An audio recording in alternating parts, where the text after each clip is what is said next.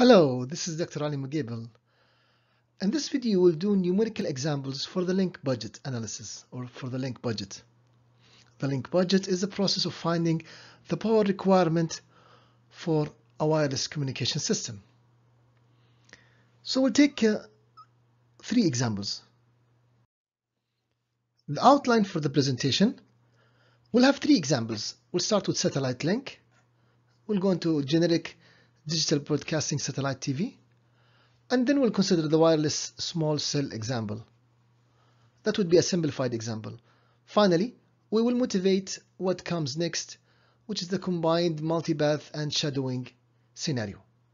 So these are simple examples, and then we need to consider multipath and shadowing in coming videos. The first example states that for a satellite link which is at 40,000 kilometers, the satellite transmits 2 watts and the antenna gain is 17 dB global beam. So we want to find the flux density on the Earth's surface. Remember that the flux density equal to the ERB, or the transmitted power, times the antenna gain, and then we divide by the impact of path loss. And then we look at the power received by the antenna with the effective aperture of 10 meters squared. Once we find the flux density, we can find the received power by multiplying by the area, gain of the receiving antenna, and then we want to know the received carrier to noise ratio, assuming the following noise temperature and the bandwidth of the system to be 500 megahertz. So let's take it one at a time.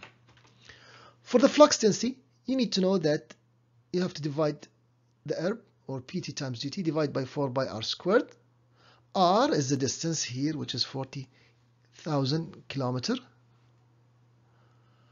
And we know PT and we know GT, so we just go ahead and substitute in the numbers. That is 2 watts. And then we have gain of the antenna. If you convert 17, it becomes 50. Remember that 20 dB is 100, so minus 3 dB becomes 17, which is half of the 100, which is 50. Fantastic. Now, if you look at the distance, it's 40,000. Because of the kilometers, then we convert into meters, so it becomes 10 raised to the power 7, and then we have squared. That's a really very small flux because of the distance. If you convert that into dB by taking 10 log, you get the following solution, the following answer. Please try to do it yourself because we could have some numerical mistakes. Now, for the gain of the antenna, if you want to solve the same problem in dB, you can find that you need to convert the ERB using dB scale, so it becomes 70 dB, and then the power transmitted 2, which becomes 3 dB. That's 20 dB. You can convert the distance also into log scale. That's meter squared, and you can convert the 4 by, if you like, it becomes 11 dB. And then you just substitute the numbers, the numerator minus the denominator, and we got our final answer, of course, to be the same, because whether you do it in linear scale or dB scale, you should get the same answer. Now let's look at the power received. Let's take this number and move to the next slide. For the power received by, you multiply the flux by the area, so we know it's 10 meters squared. If you do the multiplication, it becomes minus 33 dB watts. If you want to solve the same question, of course, I'm just showing it as a duplicate. You can do things in dB to start with, and of course you should expect to get the same answers. For the gain of the antenna, remember that we are given the area and we are given the frequency. So remember that for this kind of reflector, I'm not expecting you to memorize the formula, but if you know that there is a relation between the gain and the area, then we can find the gain of the receiving antenna to be 4 by times 10, which is the effective area. Of course, we're assuming that the entire area is efficient. So we have lambda squared and then we have 0.0273, which is coming from the frequency, which is 52.3 dB. The fourth part is to find the noise temperature for the system, because we want to find the carrier to noise ratio. Everything is just about received power. The noise temperature, the noise power, equal to K times TS times B. B is the bandwidth given in the question to be 500 meg, and TS is Boltzmann constant, and then we have the given temperature for the system. Again, you can do things in dB scale, and of course you should get the same thing. Now we know that the carrier we have found for the case of received power. If you want the carrier to noise ratio, then in dB scale this would be equivalent to subtraction. This is not equal sign, this is rather than equivalent. And then we just subtract and we get minus 13.2 dB. So we have very, the carrier relative to the noise is having a small value. So the system might not be the best thing you want to do.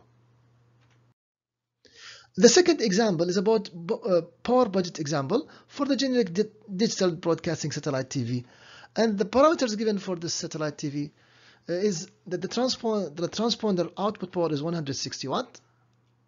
Antenna beam on axis gain is 34.3 dB. Path loss at 12 gigahertz, we calculated that to be minus 205.7 dB. Receiving antenna gain and edge of beam, because we assume that there is a loss if you are not, let's say that we have a beam and the beam will cover a certain area of the earth. Let me just try to do this here. So this is the coverage on earth. So if you are at the center, you get the highest bore site gain, but if you are at the edge, there will be some loss, and this is what we mean by edge of beam loss.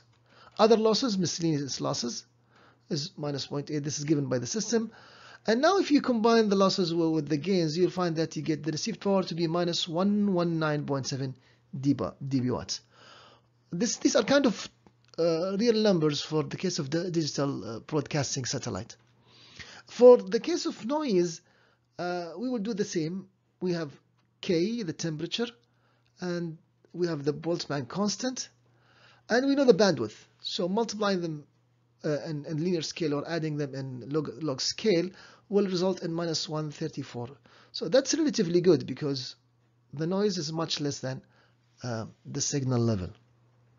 So if you want, the carrier to noise ratio will be the difference between these two, which is approximately 14.3 dB. So if the margin for the system to operate is 8.6 dB, we have a margin, we have extra than the minimum requirement, we call it the margin of 5.7. If you add 5.7 plus 8.6, you get 14.3. And this is just to let you know that for this example, the link availability is relatively high, which means it's about 99.7% of it. You cannot get this number directly from here, but this is just kind of given to complete the picture. All right. For the third example, we assume that we have a wireless kind of mobile system with a small cell. So we're making very simple assumptions to start with, and then we will complicate things as we go on the course. So for an outdoor small cell, we are given the following parameters, where we have consider an outdoor small cell with a frequency of 2.5 gigahertz, cell of radius 10 meter, and isotropic antenna under the free space path loss model. So this is an assumption. It's not usually the case for mobile systems, but we're just making things simple. So we'll make free space model, which means we can use the same equation we had before. Later on, we'll add to these equations and we'll change the exponent here. What transmit power is required? What is PT that's required at the base station in order for all terminals within the cell to receive a minimum power of 0.1? So we are given an area, and it's 10 meters. The radius is 10 meters, given here. And we want to make sure that people at the edge, okay, will receive at least 0.1 microwatt. How does this change if the system frequency is 5 gigahertz? So we have just one main equation to play with, which is the following equation. So we'll solve for PT it's equal to PR, and then this is exactly the same equation. You can see that we are solving for PT, it becomes PR, we divide. I just got GTGR inside the bracket, so it becomes the square root. Square root with the square, we just have the same equation. Now everything is known. We know PR, the transmitted power, which is, the received power, we want it to be a minimum of, just change the color here, 0.1 watt, so this guy goes here. And then we have the distance at the edge, right? And we have also the gain of the antenna. So what's the gain of the antenna? It's embedded here, it's 1, because we have isotropic radiator. Lambda, we can get this from F. We know that C equal to lambda F. So C equals to lambda F, lambda times F. That's a fundamental equation. So now we substitute, everything is given. As I mentioned, GT equal to GR equal to 1. Lambda will be 0.12 meters. And then we have D equal to 10 meters and PR equal to 0.1. Substituting the numbers, we got that the required transmitted power is 0.1097 watts. Or if you like, it's going to be 109 milliwatts or 110 milliwatts approximately. Then the question says, how would this change if we double, if we take the frequency to 5 gigahertz? This means that lambda is now going to become half, which means with the square we have a factor of 4. So the required power, if you increase the frequency, will have to be scaled by approximately 4 times, or 4 times exactly. So changing the frequency to higher frequency means we need to have more power pumped into the transmit antenna. This gives a good idea about the impact of which band we operate with and working at millimeter wave and high frequency, as we're going to see in the course.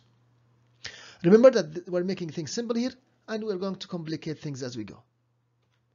So doubling the carrier frequency leads to a requirement of 4 times more transmit power, illustrating the power consumption challenge in moving wireless system to high frequency spectral bands.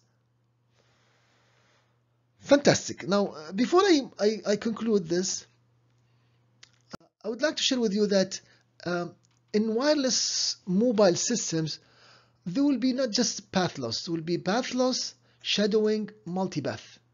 What are these? We'll explain them in coming videos. Shadowing means blockage, multipath, reflection, scattering, diffraction. So I'm using this slide just to excite you to be with us in the coming videos and enjoy the learning process as we go on. So we'll explain these curves, we'll explain shadowing and multipath. The received power is not just the transmitted power with path loss. We'll add the red and the green terms. Both of them are something we have to worry about. So we'll see you then in coming videos. Thank you for being good listeners, and watch for the coming video.